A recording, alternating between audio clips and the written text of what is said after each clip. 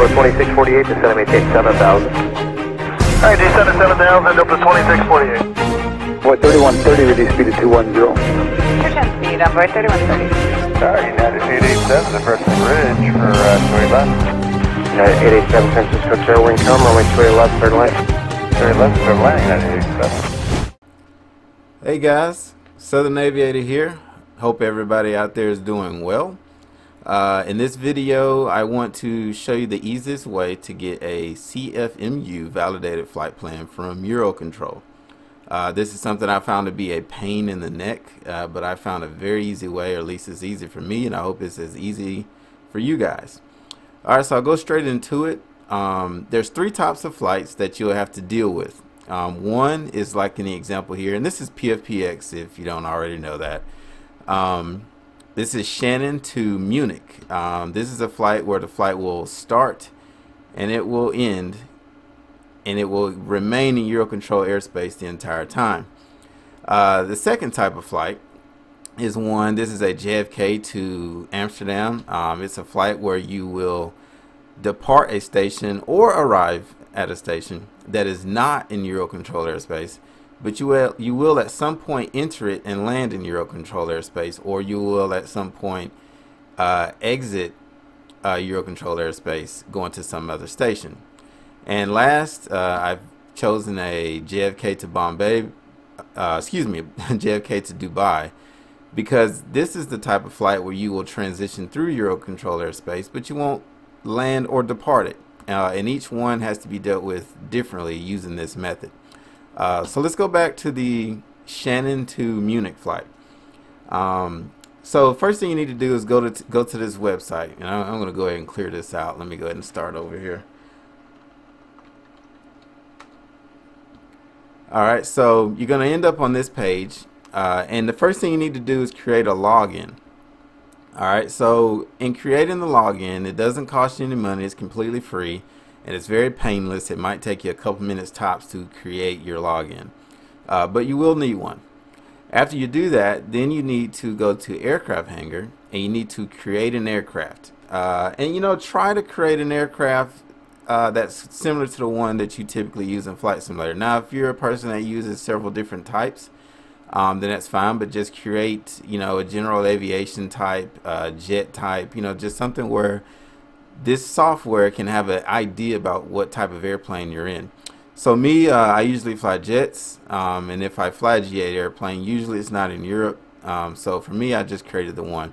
So here's a 777 that I created. Just generic stuff. I mean, really, you don't need to have a whole lot of cool stuff in there. Just do the basics to get a generic airplane placed in there. Once you've done that, go to Route Finder, and all this stuff stays in there. Every time you log in, it saves all of your aircraft types, so you don't have to do it over and over again. But anyway, once you have all that done, go to Route Finder, and this is where all the magic happens. Alright, so first things first, let's go ahead and put in Shannon, and let's put in Munich. Here's your Z time, 2016 Z, so we're just going to put that for a time that's after 2016, so I'll go with 2100. Go ahead and drop your aircraft type in that you intend to use, and also whatever day. Usually I choose day of because it's usually when I'm going to fly it, and from that point you just hit search. This first part right here, they're flight plans that have already been filed. A lot of them are really old. You can try to grab one of those if you want, but it's hit or miss. But what I'm interested in is the proposed routes. So I have 5 results here that I've been given back. You can click map, and you can take a peek at where the points are. You can hit validate, and it'll give you a validation right here. So you see no errors detected, which you shouldn't get any because it's a proposed route that's coming back from Eurocontrol. Then you can take it and hit copy. You can take that and you can copy it, and then you can put it into PFPX.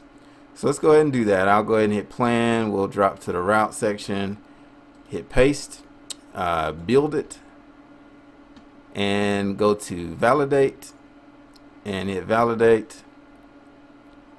And voila, the flight plan has passed CFMU validation. That easy, simple, and painless. And you can use that for your flight plan. Alright, so that's the first type that's taken care of. Second type is the kind where you will either depart or land in Eurocontrol, but not necessarily be in Eurocontrol the entire time. So I'm going to use the JFK to Amsterdam as a example of that. Alright, so let's go ahead and let's clear this out, and we'll put JFK and we'll put Amsterdam. Alright, now with this you want to enter Eurocontrol the right way. Alright, so what you want to do, the easiest way, especially since you'll be coming off the NAT tracks, is to just grab a NAT track. Find your most efficient track. You know, you can use PFPX to do that, but whatever track you end up picking, grab it here, and then hit copy to place it up here. And the reason why is because the software needs to know how you intend to enter Eurocontrol. Helps it and makes it a lot more painless to grab a route and get a route sent back to you. So now all we need to do is just hit search, and it's going to plan using these points. Alright, so we got 5 routes that got proposed back, so we'll hit map, and there's the route. Nice and simple. We can hit a validate here, so there it is, it's passed there. So now we'll just copy that, take it, copy it, put it into PFPX. Let's go to route, and let me clear that out. That's one of my stored routes. And then hit paste, build, and now let's validate it. Alright, and there we go. We've passed validation. Very easy, very painless. Alright, so the last type is the kind that will transition through Eurocontrol airspace, but not necessarily land or depart it. It will just be going through it for a second. So this one has to be dealt with a different way, and this is probably the most difficult, but it's really not difficult. There's a way to trick the system to make it work. Alright, so let's go ahead and put in Dubai, and let's get a track. So let's just pick Victor, doesn't really matter, and let's hit search. And as you can see, very quickly it gives me no proposed routes, and the reason why is because you're not landing or departing Eurocontrol airspace, so it doesn't really know what to do. So here's how I deal with this. Alright, so I go into PFPX, let's go to plan, and let's go to find, and let's go to advanced. Alright, so let's go upper airspace, and these are also FIR boundaries or airspaces that US carriers are not permitted to fly through. So I have those placed in there kind of as a default thing because I want to stay away from that as I try to get over to Dubai. So I'm going to hit find and let it find a route.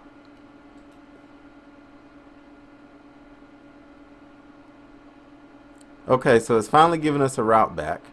So what I'm going to do is I know I can get a validated flight plan coming off the track up until this point.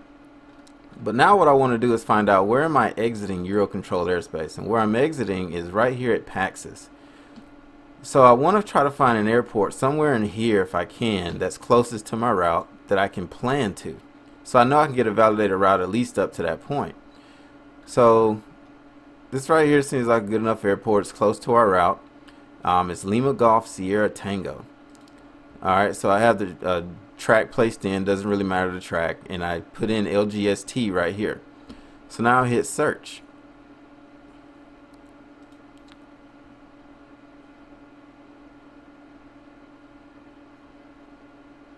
Alright, so I got a route back. It gave me one. Let's take a map look at it. So okay, that looks fine. Let's copy it and place it into PFPX. Alright, so I paste it there, hit build. Alright, so as you can see, it planned it all the way up to this point, but now I need to take care of this. So what we do to take care of that is we go auto with a plus symbol and hit build. That opens up the special window. Want upper airspace. So now it's just going to plan from that point to Dubai. The rest is taken care of, and I want to avoid these airspaces while I'm at it. So I hit find.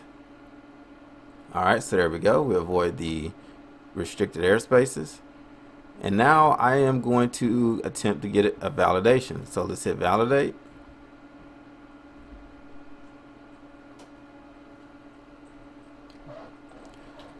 Alright, so it comes back and it says that from this vortac till Zavis along A14, we're coming in too high. We need to be at or below 245. Well, I don't want to go 245 that far out. So typically this is pretty easy to deal with. I just want to find a route that is adjacent to the route that we're using, that I can avoid this and I don't have to go lower.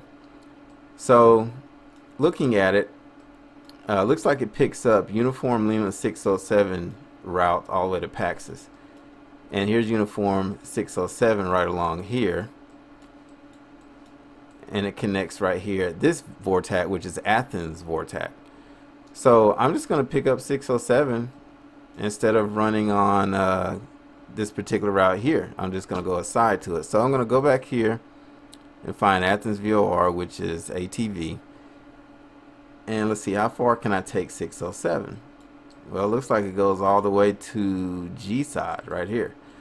So I'm going to go to my route and I'm going to go Uniform Lima 607 to G side. So I'm just going to delete all this because I pick up 607 again anyway.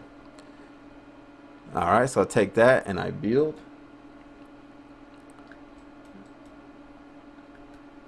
Alright, now we're not on this particular route anymore. We're right next to it. And the reason why I do that is because I know my route's good from coming off the tracks all the way until I get up to this area here. So I don't need to take care of anything back here. I just need to take care of this part. And hopefully we've done so by taking the route that was right next to it. So let's go ahead and try to get a validation. And there we have it. We have a pass route. So now we have a validated route from JFK all the way to Dubai that goes through Eurocontrol airspace. And there's our routing. So the last thing I'm going to do to throw in here is that you can also plan to certain intersections or arrival intersections. So I'm just going to put in LIRF, which is Rome, Italy. And I'm going to pick a track, and we're going to just go ahead and use JFK again. And let's just copy this one again. And let's hit search.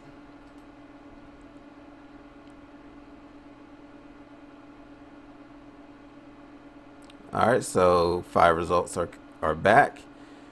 And when we hit copy, we see, so here's the LCAP transition. Here's the Zybel transition. Zybel again. Zybel.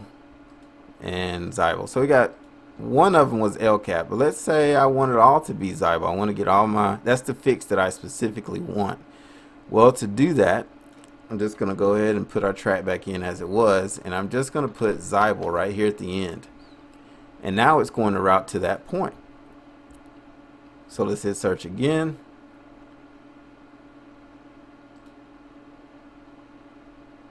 Alright, 5 results back. So now we have Zybel, Zybel, Zybel, Zybel again, and Zybel. All routes that came back were fixed over this particular waypoint or intersection. So I just want to throw it out there that you can force it to go over a particular fix that you want. Now I don't know if you can get an en-route fix. If it can find something that works for that and make it work, then fine, but typically, you know, it's arrival and departure fixes that you can force it over. So anyway, that'll conclude this video. I hope you guys found it helpful.